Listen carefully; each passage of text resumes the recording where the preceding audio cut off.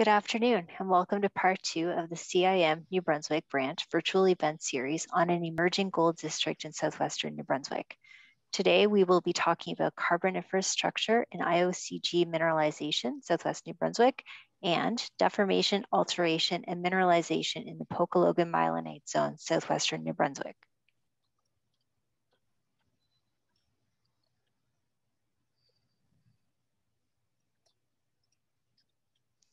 My name is Holly Stewart, and I'm the Director of the Resource Development Branch with the Department of Natural Resources and Energy Development. I'll be your moderator today. Thank you for joining us. Some housekeeping before we get started. If you joined with your computer audio, make sure you selected the computer audio button on your control panel. If you dialed in with a traditional phone, ensure the phone button is selected. The meeting duration will be approximately 1 hour. Each speaker will present for approximately 20 minutes, followed by a 5-minute Q&A. Once both speakers have presented, there will be an opportunity to continue discussions at the end for those who wish to remain in the meeting. Attendees will be muted during the presentations. If you have any questions during the presentation, please type them into the question box in the control panel. The questions will be addressed at the end of each presentation. At the end of each presentation, you may also use the raise hand function to be unmuted to ask your question. Follow-up contacts will be provided at the end of each speaker's presentation. We are pleased to inform you that the presentations will be recorded and available soon.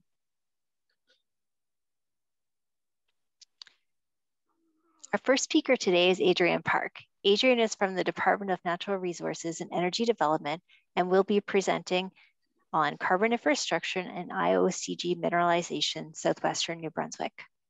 Welcome, Adrian. Hello.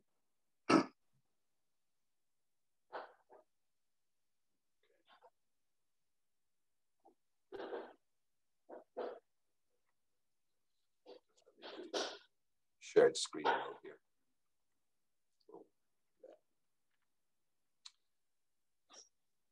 Okay, we ready to go?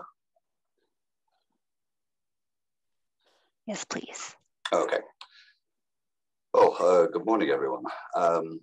What I want to do here is go over some recent structural analysis that's been based on renewed regional mapping down in the St. John area and to the west down towards La Pro. This has been work undertaken by myself and my colleague here at the department, Stephen Hines. But it also is a culmination of 40 years of work by various people who I'll acknowledge at the end.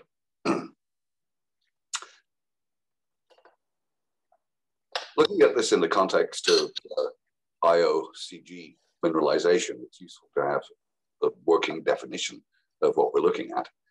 And scanning through the literature on the subject, it's a rather diffuse and nebulous definition, but 4 characteristics seem to stand out in all the various ways these are classified.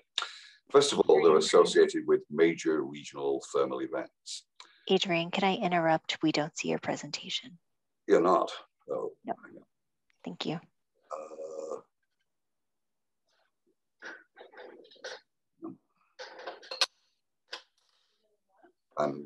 I haven't got a control for screen sharing at the moment. I'll end the show. Go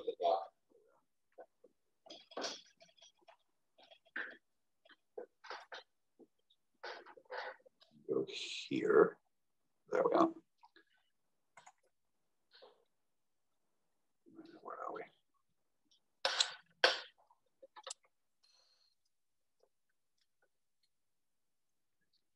Oh, there we are. Is that visible now? It is. You'll just need to go to slideshow. Thank you. Come on. There we are. Is that still visible? That's excellent. Thanks, Adrian. Okay. So trying to come up with a working definition of IOCG, I've basically chosen 4 criteria which seem to exist by general agreement. And the first is that IOCG mineralization is usually associated with a major regional thermal event. Typically, you'd see low to medium grade metamorphism, possibly mafic intrusions, and particularly A-type granites.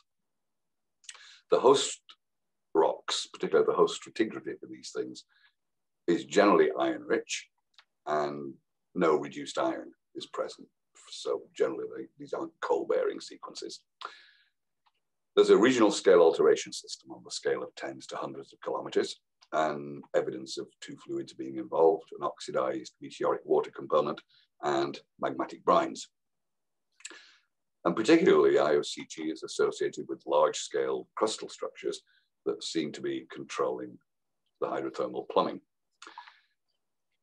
In terms of what these deposits are, again, definitions vary very broadly, but usually there's a big accumulation of iron oxide. These can amount to over 1 billion tons of iron ore, generally magnetite and hematite, but also substantial amounts of siderite may be involved. There's usually a sulfide component, and this is generally the host of quite large tonnage copper deposits. And with these, there are usually traces of bismuth and a host of other metals, but particularly from our point of view, gold. And then peripheral to the main deposit, you very often have substantial amounts of uranium and rare earths. Well, the type example is Olympic Dam, South Australia, and others. Candelaria I've chosen at random from the Chilean iron ore belt, and Kiruna in Sweden. And very often individual deposits, there's a good deal of debate as to whether they should be included in the IOCG definition or not. I'm not going to go there. I'm just going to let that stand for the moment. Well, the large-scale system we're looking at here in the Maritimes and in New England is the Northern Appalachian tectonic collage, shown here in white. And that collage had basically come together by the early Devonian, with the exception of the Maguma terrain out here in southern Nova Scotia. And the subsequent evolution of the orogenic belt is largely controlled by these huge origin parallel strike-slip fault systems, of which the Minas fault zone is one, the Norumbega fault system is another, and we're going to be looking at these down here in southern New Brunswick. So they control the post-early Devonian deformation of the belt, and they're also intimately involved in the development of this post-orogenic sedimentary basin, the Maritimes Basin, which ranges in age from the latest Devonian through to the earliest Permian. And again, these big strike-slip faults are intimately involved in the evolution of that basin. This zooms in on the St. John area. And just a quick background to the overall geology. The pre-Carboniferous basement, we can group into 4 categories. Shown here in blue on the coast is the Caledonia block. This is part of Avalonia, and it includes Ediacaran, volcanic rocks and intrusions, and they're overlain by a Cambrian Ordovician cover sequence, so-called St. John group. In this shade of green in here, this statue, I suppose you could call that, we have the Brookville terrain. This consists of Neoproterozoic sedimentary units intruded by a range of late Ediacaran to earliest Cambrian granites. Northwest of that, in very pale green here, is the Kingston terrain, and this is Silurian, early Silurian island arc or magmatic arc sequence. And then further inboard of that, we have various terrains that make up Ganderia. One other terrain worth mentioning is here in dark green. This is what we're calling the Partridge Island block. This is an unusual Flaminian to Tournaisian sequence of predominantly basalts, some red beds, and they're intruded by early Carboniferous granites. And the whole thing is intensely deformed and tectonically juxtaposed with the rest of Caledonia. Now, from the point of view of this talk, I want to look at this sequence of orange and pink down here. These are the Carboniferous cover rocks. Some of it is Mississippian, right through to the pink is Mississippian to earliest Pennsylvanian, and the orange are fully Pennsylvanian.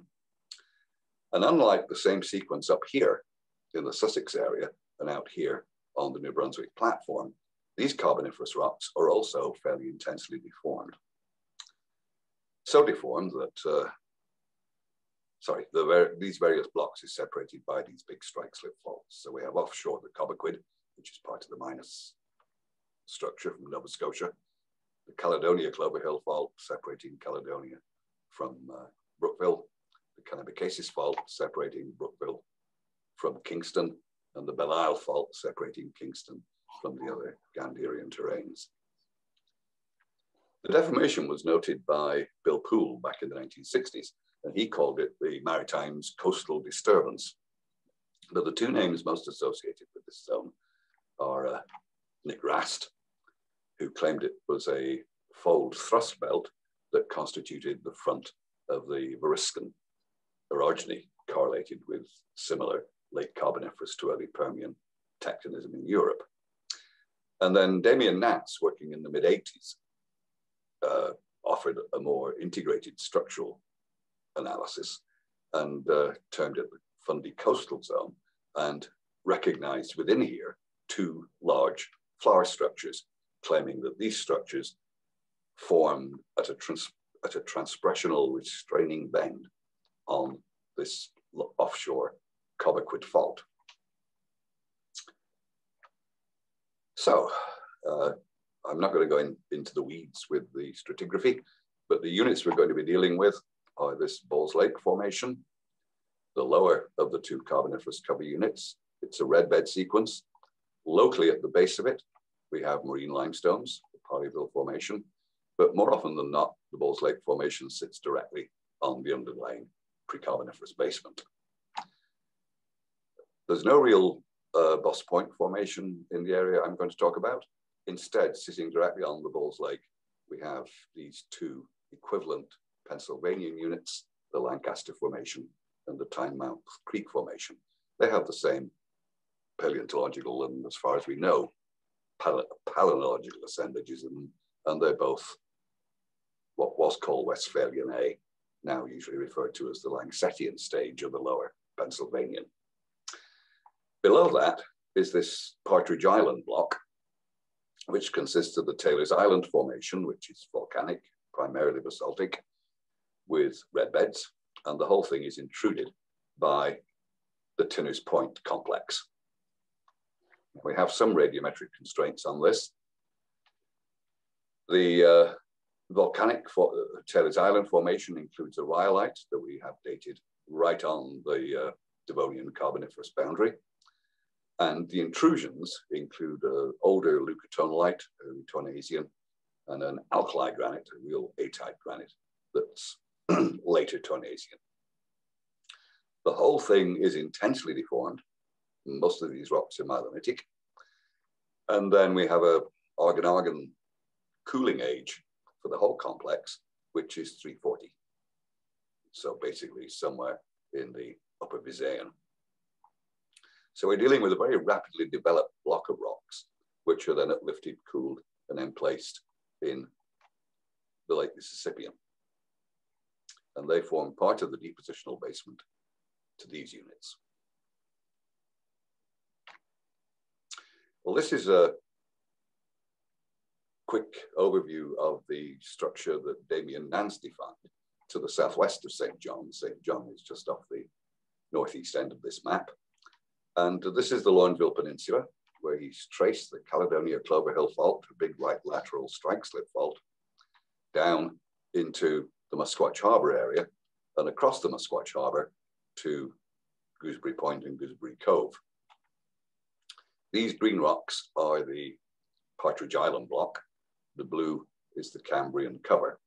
And our Carboniferous cover are these yellow and pink units. And the yellow unit down here around Colson Cove. This is the Lancaster Formation. The pink is the Balls Lake. Now, what Damien analyzed here was that we have largely vertical structures where the faults are in this orientation, showing right lateral strike slip. But when they turn into this orientation, as they do here and here, they become reverse faults with the hanging wall translating towards the southwest. And this is the origins of his flower structure associated with this stepwise development of the Caledonia Clover Hill Fault, this big transgressional structure formed at the restraining bend. Our remapping of the area has basically confirmed Damien's analysis down here. But what we've done is to extend the extent of this flower structure into a newly defined feature up here, the Spruce Lake Shear Zone. And we can trace that from Spruce Lake, where these are Brookville rocks. There's a small Carboniferous enclave trapped within here. And we can trace it across Musquash Harbor down into the Chance Harbor area. And it splays with one half of it going along the northern edge of the Anderson Lake Block and the other part going along its southern edge. This links in with a series of overthrust relationships that Nick Rast was aware of back in the 1970s, particularly associated with this feature here, which is the Cranberry Head granite, which forms a structural cleap, a thrust slice sitting on top of Carboniferous rocks, seen here in the Chance Harbor area. Now, he also suggested that the Anderson Lake Block was another thin skin of the hanging wall of a thrust. But our remapping has demonstrated that the boundaries of the Anderson Lake Block, they're certainly tectonic, but they tend to be fairly steep faults, such as this one, which is dipping steeply to the southeast, and this one, which dips steeply to the northwest, in contrast to this thrust slice sitting on Cranberry Head and these thrusts that we see here at Port Ledge and Haley's Cove.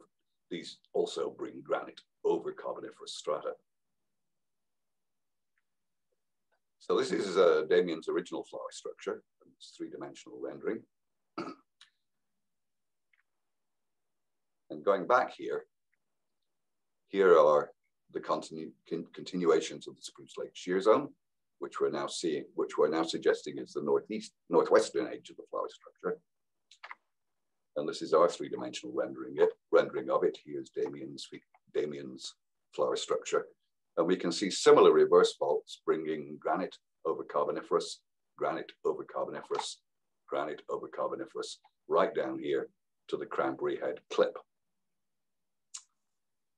The whole thing then links back through the Spruce Lake Shear Zone. So rather than the Caledonia Clover Hill Fault being the northern edge of the flower structure, it's now seen as being out here in the Spruce Lake Shear Zone, which links north into the Kennebecasis Fault Zone. It's a much bigger structure, in other words. Damien had the essence of it correct, but we're now seeing it as something larger. Well, down in Chance Harbor, Nick Rast recorded a overprinting relationship of folds and cleavages, which gives us an age relationship between the Cranberry Head clip, the southwestern tip of the big flower structure, and the Anderson Lake Block. We have early folds facing north, affecting Lancaster Formation and Balls Lake Formation, related to this thrust slice of granite pushed over the top. There's a fairly flat-lying cleavage, but when you come to the margin of the Anderson Lake Block, all these structures are rotated around into a steep orientation. Notice the younging and facing information, and a second cleavage overprints onto the first one. That gives us a nice age relationship because it's telling us that this reverse fault structure is younger than the Cranberry Head thrust. And just to emphasize the point, on this cartoon, I bent that thrust around as it probably is rotated by this reverse fault movement of the Anderson Lake Block. So possibly we're dealing with another flower structure out here, where the Anderson Lake Block is basically popping up between the two splays of the Spruce Lake Shear Zone. And we can show that this structure is younger than this structure. We can figure out a similar age relationship to the east of St. John I've been looking at the area down here. There's St. John. I'm now moving to the east. The yellow is Lancaster Formation. The pink is Balls Lake. And the green and purple are the Partridge Island block.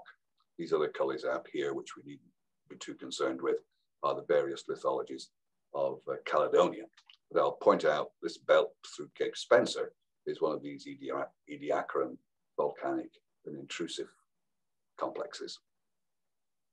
Rather than go into the detail on this, I want to show you three cross sections. This one here between Mispec Bay and Mackenzie Brook, this one through Beaver Lake, this one down here in Black River, because they show not only the structural relationship of these different blocks, but also give us an age relationship similar to the one I just showed you at Chance Harbor. First of all, this is to the southeast towards Cape Spencer. This is going back towards Mispec and St. John.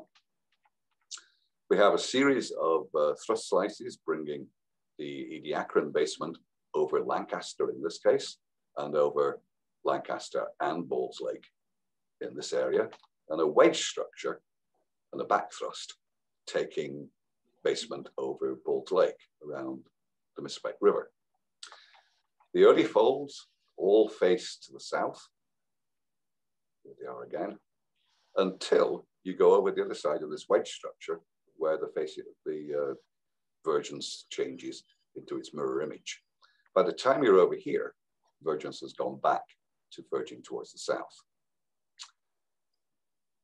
There's a second fabric developed here, and you can see that superimposed and overprinting the earlier one. This is the Beaver Lake section, and again, east verging in this case of the early folds, east verging here, but with a very definite overprint of a north verging set. Going to the Black River, and this makes everything much, much clearer. Here we see the crystalline rocks of Cape Spencer, you see granites and volcanic rocks, thrust over Lancaster and Balls Lake, and very definitely a fold interference. The early folds are these overturned folds that are verging north, and they have superimposed on them south verging folds and a second cleavage.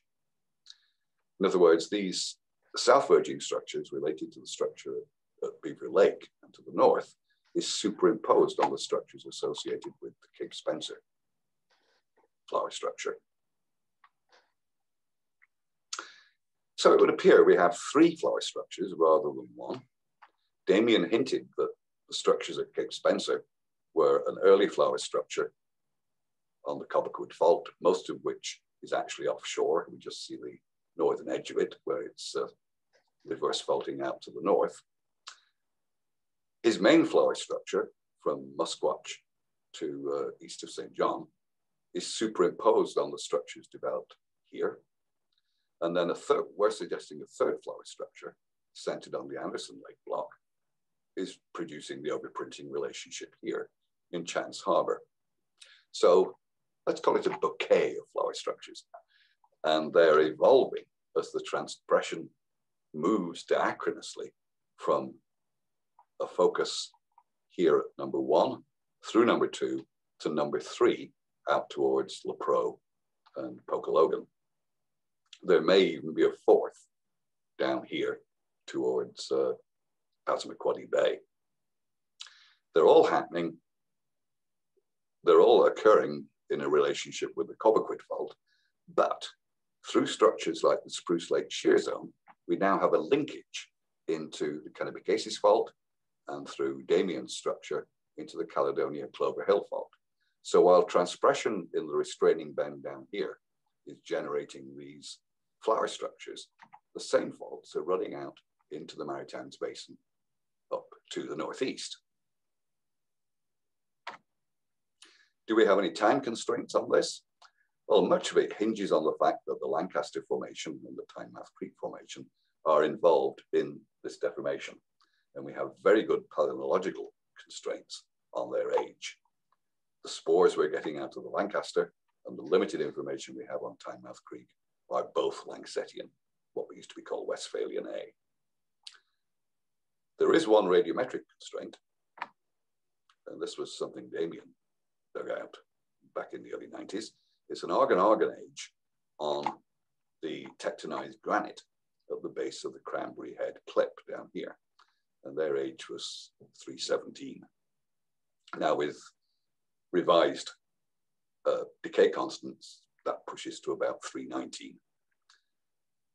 The Langsetian-Mantian boundary is around 316 or 318. This part of the Carboniferous timescale is not terribly well defined. So we're looking at the deposition of the Lancaster Formation and then the overthrusting by the Cranberry Head clip, basically all happening in the Langsetian.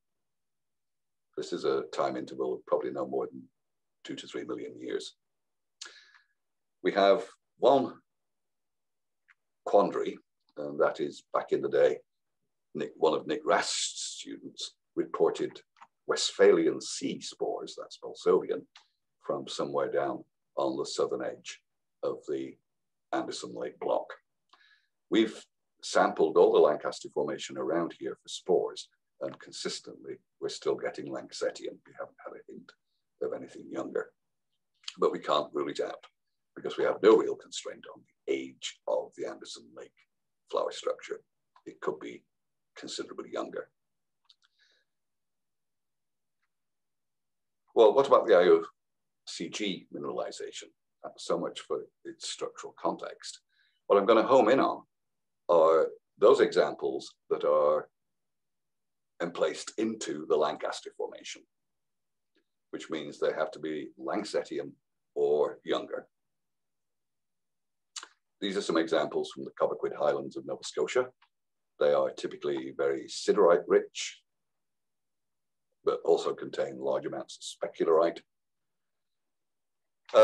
But all three of these contain copper sulfides. This one has rather more quartz in it, and there's pyritic material. A little closer to home, these are examples from around St. John. Quartz veins cutting Lancaster Formation containing large amounts of specular hematite, minor amounts of copper sulfide. There are also these breccia type, which are full of siderite, blocks of Lancaster Formation, and a good deal of carbonate and quartz. This one doesn't really have more than the gangue minerals in it, but here they are quartz and calcite. There's also some pale siderite, and there's a blob there of barite. And you also see these rather spectacular breccias around Colson Cove.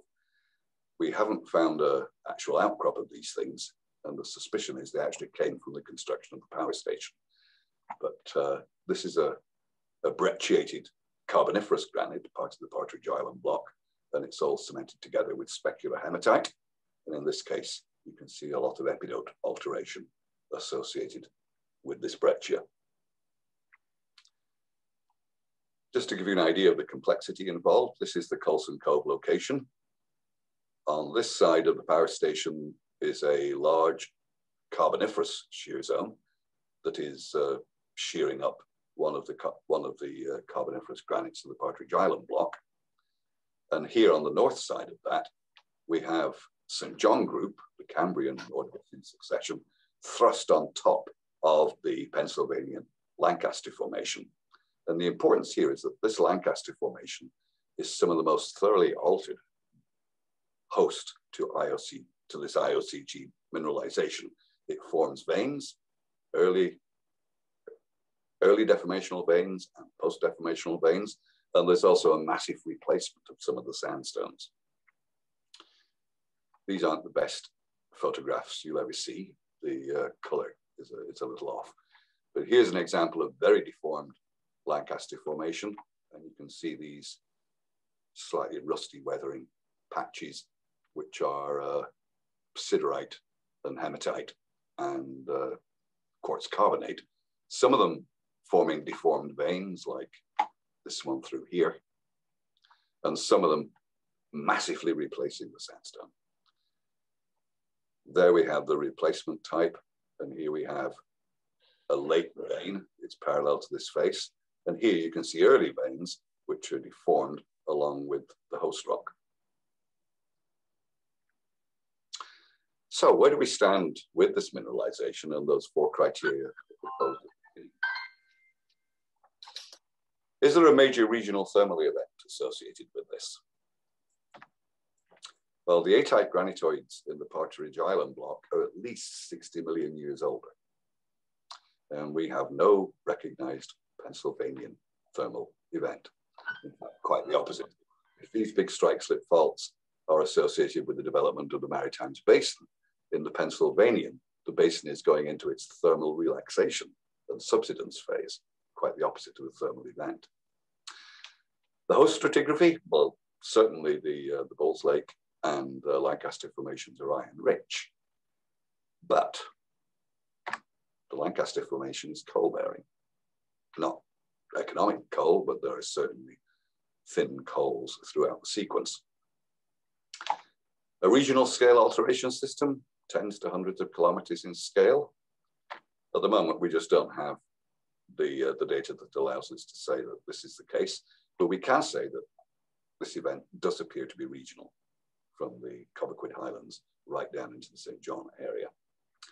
Large-scale crustal structures that might be controlling the plumbing.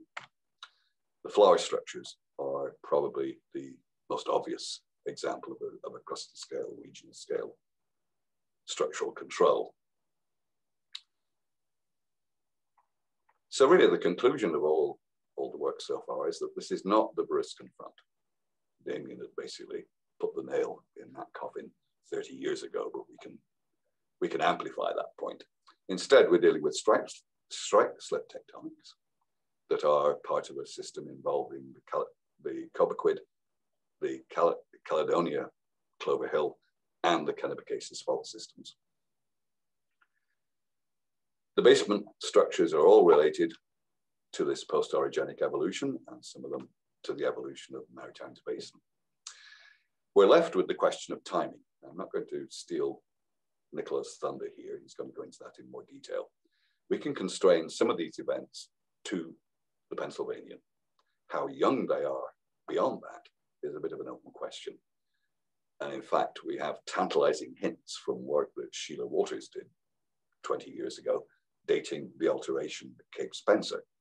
It's got a huge error on it, but some of that mineralization may well be Permo-Triassic. And that's actually moving closer to a major thermal event. And that thermal event, of course, is the Central Atlantic Magmatic Province. Just a word of thanks to those who've gone before us, and particular reference to the pioneers of this study, Nick Rast, the late Nick Rast, and Damien Nance, who's still very much alive and kicking.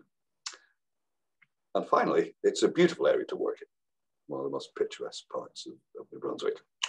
So I shall leave it there and ask for any questions.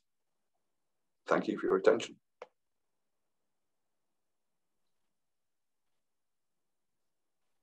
Thanks, Adrian. Great presentation. We could take a question or two.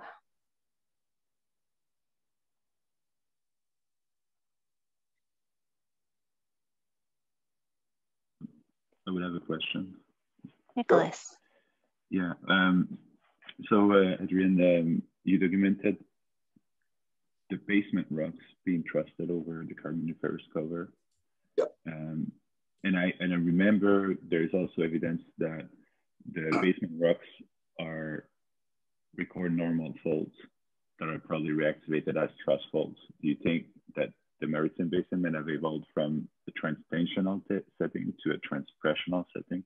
And you documented the second part of that story. Yeah, the Mississippian story in the Maritimes Basin is one of strike slip. You can demonstrate transpression and transtension from place to place. It becomes a more general subsidence in the Pennsylvania. But even at that point, some of these faults are active. And some of them certainly are reactivated early extensional structures. That happens all the time. There's inversion of many of these small basins at various times during the Carboniferous. So it's not necessarily a simple story from transtension to transpression. It's more like a sort of a repetitive story, or both things might happen simultaneously. And if you take a major strike slip fault like the Copperquid or the Belle Isle, as they evolve with time, unless structures are absolutely parallel, it's almost inevitable that you're going to go from transpression to transtension, back to transpression. It's simply the scale of it that's different. Thanks.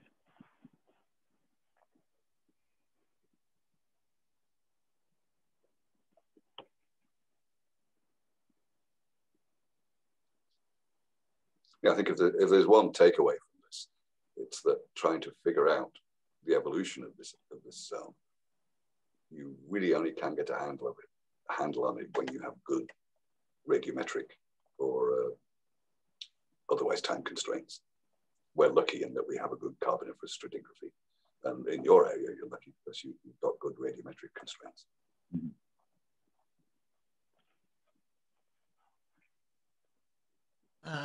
Question? Mm-hmm. Yeah, since I don't see a whole lot of questions here from my students who should be on the ball here. Obviously, there's a weird kind of diatreme breccia just to the west of Cape Spencer itself that has a funny serpentinite-like matrix. And I wanted you, obviously you mentioned some of the other weird brittle-like breccia systems that are post-dating some of the stuff over towards Coulson Cove that you showed us before. And I'm just wondering if you wanted to speculate on what that is, because right now it's really enigmatic to us. Yeah, I'd agree. That odd breccia down at Mackenzie Brook is got a kind of ultramafic, almost highly altered matrix. There are some mafic-looking nodules in that, but again, they're very, very altered. They're there's no hematite associated with that, as far as we can make out. And the breccias from around Coulson Cove, we simply have the suspicion that they came out of the construction of the power station. Yeah. So we're obviously not going to be able to examine that in detail. But you don't have that. You don't have that igneous matrix in there. Okay. I suspect they're just brittle breccias along that huge shear zone that you see at Maguire's Cove. But they're being emplaced.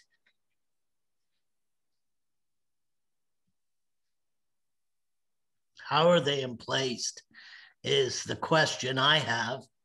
And I'm just wondering if they look like, because the matrix and stuff that I saw looks like a serpentinite diapir-like thing. So obviously that has some implications.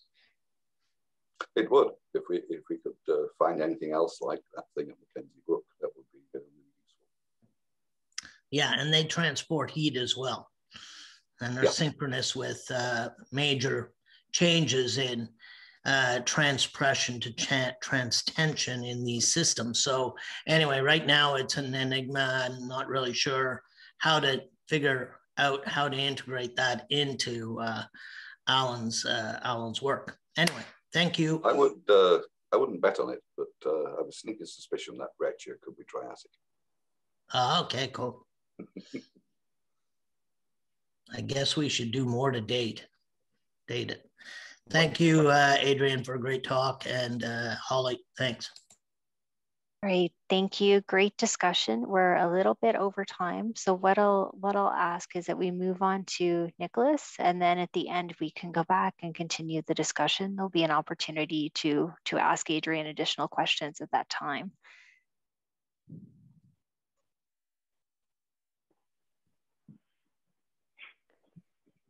All right, our next speaker is Nicolas Piette-Lauziere. Nicolas is currently finishing his PhD at the University of New Brunswick and will be presenting on deformation, alteration, and mineralization in the Pocologan mylonite zone, southwestern New Brunswick. Welcome, Nicolas. Thank you. Just in case my supervisor is watching, I'm at UBC again. Welcome. Oh, sorry. Welcome to UMB. Hey, if you guys want to hire me, I'll change the logo and stuff. Okay. Sorry about that. Dave was on the screen and I got distracted. Just funny. Okay, so today I'll discuss my recent work on the Pocologan Carboniferous shear zone in southwest New Brunswick, just as a reference point. Oops, where's my control? Okay, there it is. We're basically moving 60 kilometers along the Bay of Fundy from Adrian's field work, and now we're looking at the basement rocks. I'll divide the talk in 4 portions. First, I'll just zoom out at regional scale and give you an overview of why I think the Neo-Acadian orogeny is an interesting collision in the context of the Appalachian orogeny, but also mineralization. And then we'll zoom onto the Pocologan Carboniferous shear zone and talk about the interesting mineral assemblages that I've documented when we did the field work there. And then we'll test the hypothesis that those mineral assemblages are related to hydrothermal alteration or metasomatism. I'll use those 2 words interchangeably. And then at the end, we'll sort of link back into Adrian's talk and discuss how we might be documented a regional alteration system. So I assume everyone's familiar with the Appalachian origin. From my point of view, what I think is interesting with the Appalachian origin is that it doesn't record the final continent-continent collision and preserve most of its accretionary story. So on this map, I've located all the suture zone between terranes and other shear zones. And the takeaway there is that a lot of the suture zones and shear zones were formed and reactivated multiple times during their history. And I think that's an interesting feature of the Canadian Appalachian.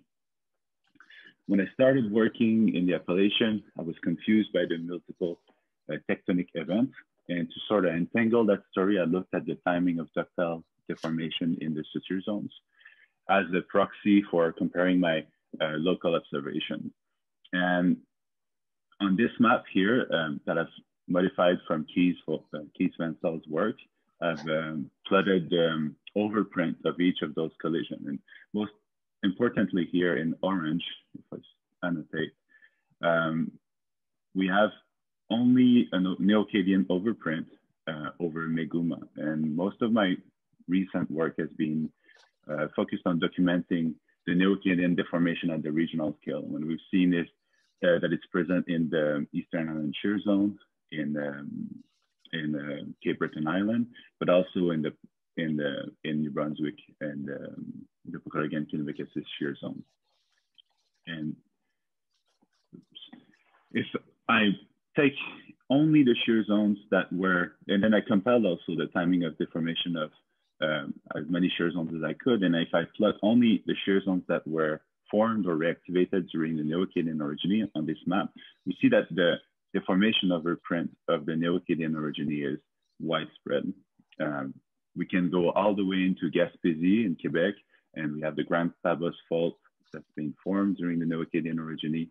The Belle-Île shear zone and the Pocologan Carboniferous shear zone are formed or reactivated. The Cape Breton shear zone in Newfoundland. So there's a regional overprint of deformation during that time period. And then if we look at the mineral deposits, there's also quite a bit of mineralization that is either especially associated or genetically associated to intrusions that crystallized during the same time period. So now I'll quickly cover them, so just so we have an idea of the variety that we're looking at. And specifically, we'll be focusing on magmatic hydrothermal mineralization, so mineralization related to fluid exhaled from a magma. So in Quebec, in Gaspésie, there's the Mont de l'Aigle copper gold IOCG deposit, iron oxide copper gold deposit, and the Mont Porphyre and Copper Mountain porphyry deposits. They might be genetically related or not. It hasn't been documented yet. If we move into the Minas Fault Zone or the Quebecois-Chiraboucto Shear Zone, we have the Copper Lake, Copper Gold IOCG deposit. And there's also the Cross Hill IOCG prospect in Newfoundland. And then there's also as well polymetallic mineralization associated to granite, such as the Mount Pleasant deposit in New Brunswick, the East Kempville mine in Nova Scotia. And around the Eckley granite in Newfoundland, there's a lot of veins associated to polymetallic mineralization. And as I said earlier, all of these deposit prospects, mines, are either spatially related or genetically related to intrusions that crystallized during the same time period as the Neo-Acadian origine. So now we have a regional metallotech, widespread deformation and widespread magmatic hydrothermal mineralization related to intrusive that crystallized at the same time as the deformation. And we'll zoom into the Pocologan Kennebecasis shear zone, so like that purple square on the left, and see how the hydrothermal system related to this potential magmatic hydrothermal regional system interacts with the deformation, and how we can use shear zones as trackers for hydrothermal alteration. They're good conduits for fluid, and when they're, the host rock is metastable, it would tend to record the type of fluid that circulates through it. So it's a good target if you're interested in hydrothermal alteration and you want to use that as for prospectivity mapping. Okay, now we zoomed on to the coast of the Bay of Fundy near Lepro Harbor, just 60 kilometers west of Adrian Park. And if you're, by the way, if the camera is hiding part of the slide, you can click on the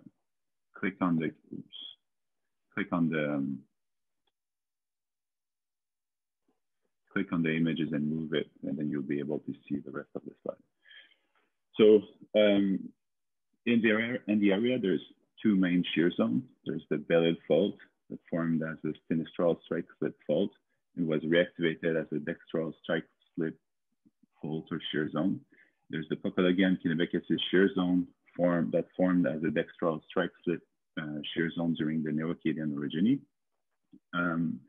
The Pocologan Kennebecasis shear zone is separating the Pocologan Harbor igneous belt to the southeast from the Kingston gneiss and the Pocologan metamorphic suite, which is just a slice of the Kingston gneiss that has been metamorphosed. And then the Belle Fault is overprinting the 7 Miles Lake metamorphic suite. I won't get into detail in the lithologies. I think at this point, what's important is that I've been focusing mostly on the felsic to intermediary orthogneisse and to try to keep a constant prototype as much as I could, so we could sort of look at the same initial chemical composition when we're looking at the final mineral assemblages. If we slice the area and make a cross-section and look at the structures at depth, the Pocologan Kennebecasis shear zone is steep inland, but as we move toward the southeast and the Bay of Fundy, the foliation becomes more shallow and it's slightly showing open folds, but the mineral lineation remains constant and the kinematics indicator on the field remain constant as well. So it's consistently a dextral strike slip shear zone, but it's cross-cut by normal faults on the coast by the Bay of Fundy. So if I show you guys some field pictures, on the left side, we have an example of the Pocologan Kennebecasis shear zone with the open folds. And on the lower right side, we have an example of what the shallow foliation looks on the field, and it's cross-cut by one of these faults. Now, if we look at the outcrops and we look at the fabrics and the mineral assemblage, here's an example with the quartz diorite where the foliation is marked by biotite. It's not very deformed. If we move to another outcrop, but still with the quartz diorite from the Pocologan Harbor igneous belt, now we start seeing some nice shear bands indicating that tucked to the right kinematics, or in the field it's a dextral strike slip kinematics, also marked by biotite. But on the same outcrop, if we look at the high strain portion of the outcrop, overall, we see that, okay, we see those nice shear bands, tucked to the right kinematics, dextral strike slip kinematics, everything's good, other than the fact that there's a band full of muscovite cross-cutting the outcrop. And that's a problem if you if you think that these rocks evolved in a closed system and closed chemical system. So if we think about it in terms of metamorphic petrology, if we're being either metamorphosing these rocks, either in a prograde path or in a retrograde path, if that were a stable assemblage, the mineralogy would be the same thorough. And the fact that we have those bands full of muscovite indicate that there's at least some fluid flow that were concentrated in some planes. So that could still be metamorphism, but with different contribution of fluid, or that could be metasomatism, where we have fluid and addition of perhaps potassium in this case, that allowed to form those muscovite bands. And then if we look at the Pocologan kinematic shear zone itself, the protolith is much harder to identify, but if we imagine we're still with the same quartz diorite, we see that the plagioclase porphyroclasts are fractured, it's much more finer grained. And again, we have the same biotite foliation. So what I did on the field is I sampled a deformation gradient across the shear zone, only using felsic to intermediary rocks, so I could keep somewhat of a constant protolith. And I took the thin section and mapped them with a tabletop micro-XRF. What's neat with the tabletop micro-XRF is that it's relatively inexpensive, and you get chemical maps for your thin sections. It's relatively reliable when we're talking about heavier major elements, but it's not really reliable for magnesium or sodium, so lighter major elements. But for a qualitative map, like I did on the left, so there's a RGB composite image where the red corresponds to iron. So we can see, for example, the little bright red spots are magnetite grains probably. Green is potassium and blue is aluminum. You can see the mineralogy that pops out immediately. And what I did, and we'll see that for the next few slides, is I classified the mineralogy using a k-means clustering algorithm. So on the right side, we see the mineralogy. So in dark blue, we have the plagioclase, in black, the quartz, and darker green, we have the potassium feldspar. And the advantage of using that technique is, well, you could also do some staining with acid, and you'd be able to see the potassium feldspar here crystallizing inside the fractured plagioclase. But you also get the whole rock composition in relation to the texture and anisotropy of the texture. So if we move on to the thin section, but looking at the chemical maps or the mineralogy in this case, and we look at those mineral assemblages again, but in thin section, we see our starting assemblage with biotite forming those nice CS fabric, indicating again that top to the right kinematics of textile in the field. And then same texture we've seen on the outcrop, same type of protolith, maybe a little bit more quartz rich than a quartz diorite. We start seeing those shear bands defined by muscovite, which is surprising, a little bit more potassium feldspar as well. And if we go all the way to the most different mineral assemblage, we see that again, those plagioclase grain fractured with potassium feldspar crystallizing in the pressure shadow and lots of muscovite. So overall, I've documented 3 mineral assemblages in AKF metamorphic diagram. So, we'll keep for the rest of the talk those little traffic lights on the left that are pale blue, dark blue, and yellow, sort of as a color code for the 3 mineral assemblage. It is zoisite, biotite, muscovite, biotite, muscovite, and potassium feldspar for the 3rd assemblage. And the second thing we'll do is we'll keep only the samples from the Pocologan Harbor igneous belt, because we want to keep the same protolith. And the reason for that is we want to test the hypothesis that these rocks were metasomatized, or they simply recorded regular metamorphism, and those are 3 different metamorphic zones. Or finally, we're just looking at 3 different protoliths, and I'm totally wrong. So let's look at those rocks now in terms of chemistry. The first thing I did is I compared those rocks to the sample from Chris White from his study in 2002 as a proxy for the least altered specimen into an alteration box plot. These plots are usually used for exploring for VMS deposits. That's not the case. mostly interested by this protolith box in the middle of the plot that gives you an expected chemical range for a normal orthogneiss protolith. What we see is, okay, our least altered specimen in gray and black plot within the protolith box, but our specimen from our third mineral assemblage, muscovite and potassium felspar, plots outside the protolith box. And so their chemical composition is totally off from a normal orthogneiss protolith and way different than the least altered specimen from Chris's work. However, specimen from the second assemblage, muscovite and biotite, plot within the protolith box, but they follow a trend that would, if you, according to Large's work or its paper, that would be a seawater interaction, but it could be sodic alteration as well. So we'll come back to that later. You can also do a mass balance calculation using a least altered protolith. And the takeaway there is that the third mineral assemblage with muscovite and potassium felspar, that's totally different from that. And we know that the whole rock composition of that assemblage or the specimen that have that assemblage is significantly different from a normal orthogneiss and from our least altered specimen, is enriched with at least 150% of sodium, 50% of potassium and silicon, and depleted in iron, magnesium and manganese, and calcium. And our second specimen are also our second mineral assemblage, the specimen from our second mineral assemblage, that's a little bit confusing, are also enriched in sodium, potassium, and silicon, and depleted in iron, magnesium, and manganese. Now the question is, okay, we know that at least one of our mineral assemblage represents a hydrothermal alteration, but how can we name it? So here I've used the IOCG diagram as a discriminant diagram for the type of hydrothermal alteration. And instead of plotting the data as a point, I've used the barcode from Olivier Blain's work.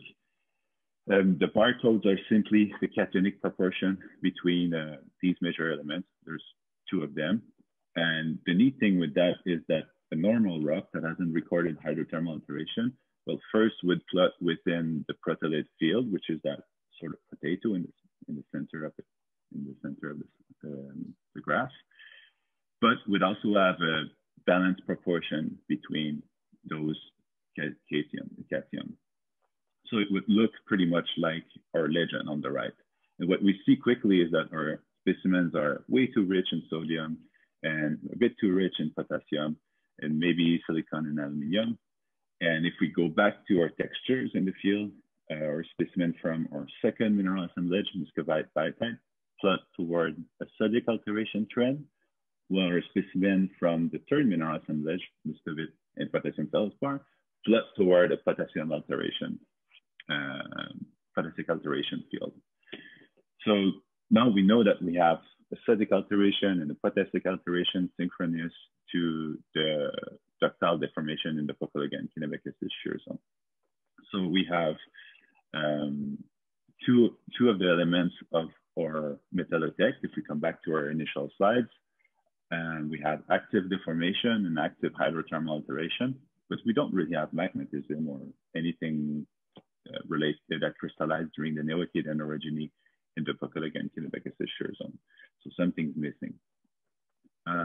So now I'm going to link back into Adrian Park's work. And I think that we have the missing piece here because he dated some granites that are Neoecadian in age. And what I did is I took his whole rock data from the rocks that he documented in his paper from 2014 and just threw it onto the IOCG diagram just to quickly see if we see the same chemical patterns in his specimen. And of course, we see a sodic alteration or a trend toward a sodic alteration in his leucothelonite and a trend toward the potassic alteration in his alkali felspar granites. So the takeaway here is that you can use whole rock geochemistry as a quick tool to sort of discriminate or let's say clean up a little bit and look at where should you focus if you're interested in some specific hydrothermal alteration, and you can map them on the field. So I think that's an interesting thing. You don't need to use expensive equipment or techniques. just some good quality field mapping helps to map the hydrothermal alteration at the regional scale. So now at the regional scale, we have active deformation, active hydrothermal alteration, and magmatism during the Acadian orogeny, and we sort of go back into our initial method text, and we know that we have it locally. Then the last interesting thing is that we can link this system, if we assume it's part of an iron oxide copper gold alteration system, to what we see in the Minas Fault zone and in Nova Scotia, and now we can start thinking about this system at a larger scale.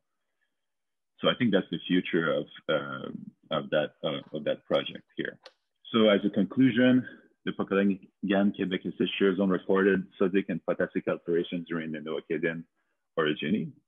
It might be related to an iron oxide apatite mineralization system, but you need to find potassic iron or calcium iron alteration. There's some indication that might be present in the Pocologan metamorphic suite. There's an old iron and gold prospect, and there's an old iron mine, and they're related to magnetite. And when you look at the Pocologan Quebec shear zone, there's lots of magnetite in the foliation. So that's probably an indication that's a hydrothermal deposit. It's not a bedded iron formation, but you need to have a look at it to confirm that. And the last takeaway is that these hydrothermal alterations are fairly easy to track using whole rock geochemistry. Usually the overprint of that type of alteration totally overtakes the initial composition of the protolith. And that means that you can be a little bit less discriminate in the way you use them, at least if you just want to target some areas quickly. Going forward, it will be interesting to document this alteration system at the regional scale. And I'm currently doing some geochronology to get a better handle on the timing of that hydrothermal alteration. So I'd like to thank all my co-authors. I should have put their name here as well. But also the feedback I got from Charles Codars from Brunswick Exploration and Francisco Metal. And I've got help from Suzanne Johnson and Adrian Park from the New Brunswick Survey. And also I've got help from Louis Corbeau, Jean-Luc Pilote from the GSC, and Olivier Blain from the BRGM, and Nicolas Gaillard, who just graduated from McGill. And of course, the different funding sources. As the last PSA, I'm involved in organizing IOCG short course proposal for GACMAC 2022. Erin Adlaka is leading that proposal. So the short course would be targeted at industry people. If you're interested, send us an email. We can just let you know when the short course, when the registration is open for the short course.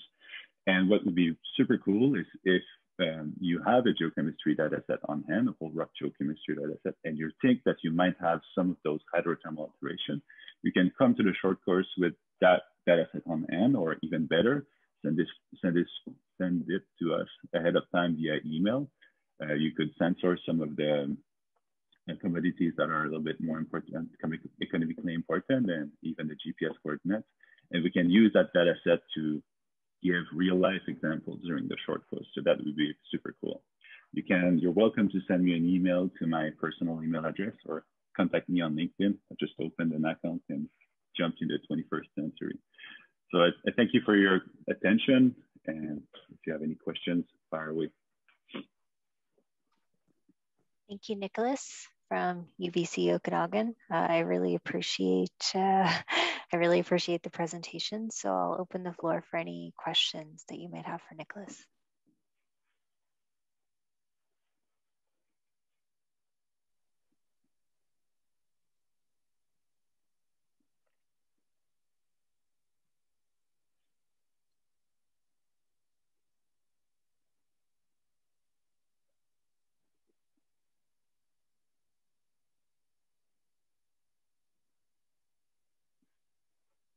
Okay, if there's no specific questions for Nicolas, I'll open the floor for any questions. Oh, sorry, did I miss somebody's hand? I was hoping that other people would ask questions before I do. All right, go ahead. Gardner, in one of his paper on the Cape Spencer property mentioned that there is an iron hematite-rich body. Has this been looked at more recently, and where does it fit in this whole sequence? So I think it's a question for David Land's student. He's got I think a master's student working on the Cape Spencer deposit, and I haven't talked to him, but I hope I'm excited to see his results. I think that's going to be interesting going forward, especially if they date the mineralization and hydrothermal alteration there. Well, I sure look forward. You made an appeal to industry to send you a lot of geochemical data. Well, okay. We have done that across Canada now, and many industry have been helping us in trying to revise our prospective setting and re-examine them. And industry data holds a lot of information on potential alteration facies that are key to make a prospectivity mineral potential map or reassess the potential of areas. And well, I sure hope that industry will tend to answer to your request, because it makes a huge difference when we have a vast data set, and then we can ask key question about all the alteration facies, and then go back to the field and test many working hypotheses. So, and Adrian, you've done an amazing talk, and Nicolas, you've done an amazing talk. I mean, this is fantastic to see all the work being done. So, well, thank you. Merci, Louise.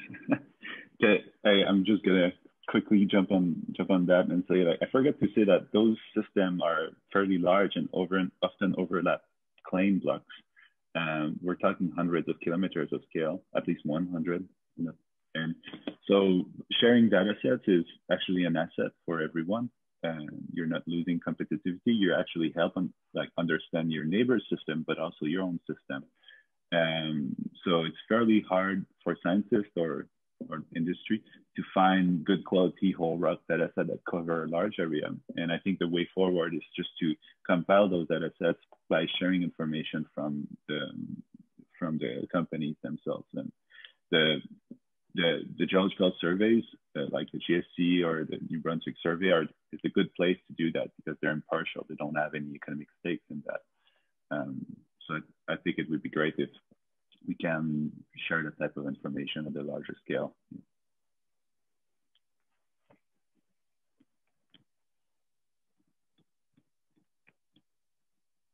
Are there any other questions for Nicolas or Adrian?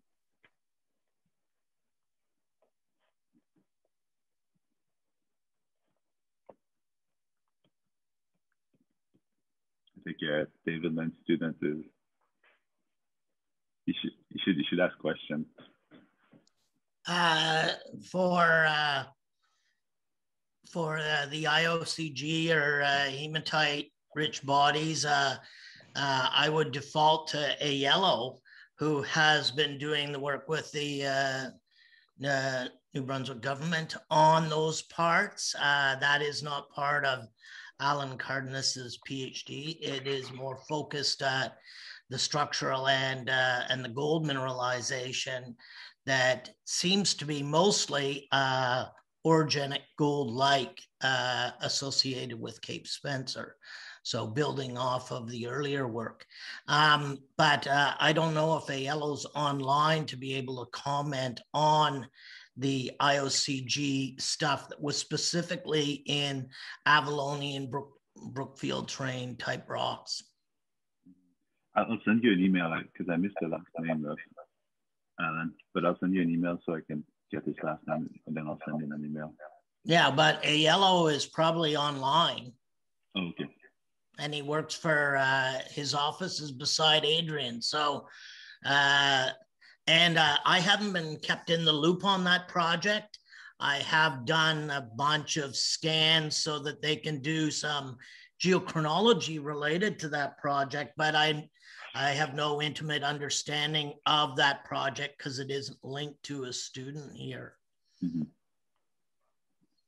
Well, if I can add something, what Adrian has shown us are vein systems that can form at any time within the reactivation of the systems that can have IOCG and affiliated critical metal deposits. And that's very important to realize that those systems are so much in disequilibrium that as soon as new fluid comes through them, they will remobilize locally the metals and form a lot of veins, including what looks like orogenic gold. So each of those veins taken individually are not bringing us to an IOCG or affiliated critical metal deposit mineral potential. However, collectively, when we start looking at the host alteration and the host mineralization, then that could really change. That could be a game changer. And in the Great Bear Magmatic Zone, it was fascinating to see that people had made beautiful channel sampling across veins. And the host rock was a mineralized breccia of belonging to those mineral systems that lead to IOCG. And next door, we would have IOCG mineralization, or in other places, we would have iron oxide apatite mineralization. So the focus on the veins and on dating the veins should never let us forget that those are the remobilization, those are the last stages. And the big deposits are in the host rocks that people map as iron formation, as arcoses, as rhyolite, as amphibolite, you name it. There's a great ability for people to map alteration zone as common metamorphic or igneous rocks. So we really need to re-examine the whole setting, because you sure have some key elements, but how far can we go now in finding the larger deposit, not just the vein deposits, which can be big, and I don't want to diminish the interest of everything that has been found, but I think we have to look at the system scales again. So thank you. Well, I should add that not everyone's a specialist on IOCG, so it's easy to miss. I missed it when I was on the field. I sort of catched it while looking at my field pictures and my thin section. I realized that I did something wrong and I should have noticed those assemblages. So I think it's fairly common to miss it and realize there's a larger alteration system later. That's why we're organizing a short course, just so that we can share that knowledge, and so we can learn as well.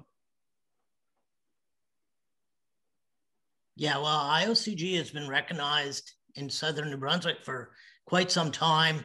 Monster Copper, when they were doing the work on the exploration of the Cobequid-Chedabucto fault system and associated systems around there that had obvious copper mineralization through the late 90s, early 2000s.